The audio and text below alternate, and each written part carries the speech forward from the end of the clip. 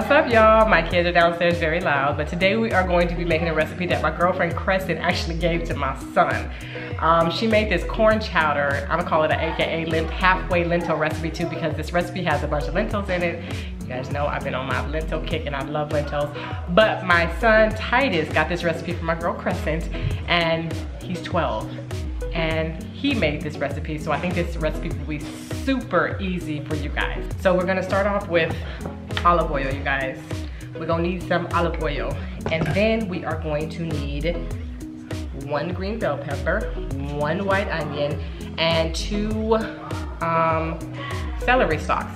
So you guys, I'm doubling my recipe, so if everything looks like it's a whole bunch, that's because I'm doubling my recipe. Need 1.5 pounds of potatoes. I'm just using gold potatoes because the skin is thin. I don't feel like peeling a bunch of potatoes, but this is what you're gonna also need. 1 cup of your red lentils, you guys. Red lentils, lots of garlic. About 4 cloves of garlic. Here's our garlic, you guys. Corn, because this is vegan corn chowder. Vegetable broth, you guys. About 4 cups of that. Coconut milk. So coconut milk in the can, it's my favorite thing. I use it in all my lentil recipes for the most part. Our seasoning. So I have a Creole seasoning and I have thyme and then salt to taste. And that's it. Let's get to cooking. Okay, you guys, so don't forget to check the description box down below. I'm recapping all these ingredients for you guys. Celery, white onion, 1 green bell pepper, 4 cloves of garlic, 4 cups of vegetable broth, about 1.5 pounds of potatoes, about 1 cup of corn, you can use frozen or canned, 1 cup of red lentils, and you're going to need about 1 tablespoon of Creole seasoning, and about 1.5 teaspoons of thyme, and about 1/2 tablespoon of salt, and 1 can of coconut milk. But check the description box down below. So let's get started. We're going to do our tablespoon of olive oil, and of course, you guys, my ingredients is going to look like it's way more because I'm doubling the recipe because I got a lot of people in my house. So we're going to start off by adding all of our savory, our onion, our bell pepper, and our celery, and we are going to stir. And then we're gonna go ahead and add 4 cloves of wonderful garlic. You guys, house, it will smell so amazing. The aroma is ridiculous just from these ingredients right here. All right, so then I go ahead and I add my spices, my Creole seasoning, my thyme, and my salt, and I get that mixed in. I actually let my onions, bell pepper, and my celery simmer for about 3 to 5 minutes, you guys, before I added my garlic. All right, so here we're gonna go ahead and add our lentils, our corn, and our potatoes. And then we're going to go ahead and add our liquid, our 4 cups of vegetable broth stock. Same thing to me. You just go ahead and add it. And then you're going to give it a good stir. Get everything mixed in really, really well. But of course, I'm still adding liquid. I'm taking my time. All right, so now give it a good stir. All of your ingredients will get mixed in. Everything will get nice and seasoned well because of all the ingredients that are in here.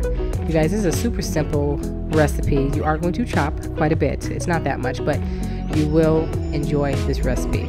All right, so then we're going to cover and we're going to let simmer for about 25 minutes. Once we let simmer, we're going to bring that take that top off, stir a little bit, make sure nothing's stuck to the bottom.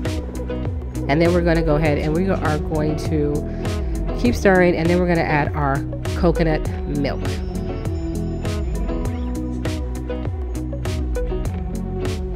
So you guys are seeing me add 2 cans of coconut milk here because of course I'm doing double the recipe. I don't want you guys to be asking me a bunch of questions like, Faithful, how come you added 2 but in the ingredients in the description box it only says 1 can? Because I'm doing double the ingredients. I just have to keep saying that. But you guys make sure you check the description box for all the ingredients. So we're going to let it simmer for another 10 minutes after we add our coconut milk, and we're going to stir some more. And that's about it, you guys. It's all together. You're going to cook for about 35 minutes. This whole entire recipe takes probably about 45 minutes, if that. But I just think this is such a good savory, delicious recipe. It's sweet and it's salty. You have the corn, you have the potatoes, you have the Creole seasoning, and it's just such an easy dish. I hope you guys try this recipe. Like I said earlier, my son, who is 12 years old, made this entire recipe. He was the first one that made it in this household, and it came out so good. It was so good, and this is my first time making it, and it came out so good. But again, thank you so much, Crescent, for this recipe. It's a vegan recipe, completely plant-based ingredients, and yeah, this is just a good recipe, you guys. I know it's summertime and it's like a soup, but hey, it's delicious. All right, you guys, I hope you guys enjoy this recipe. It's so cost effective.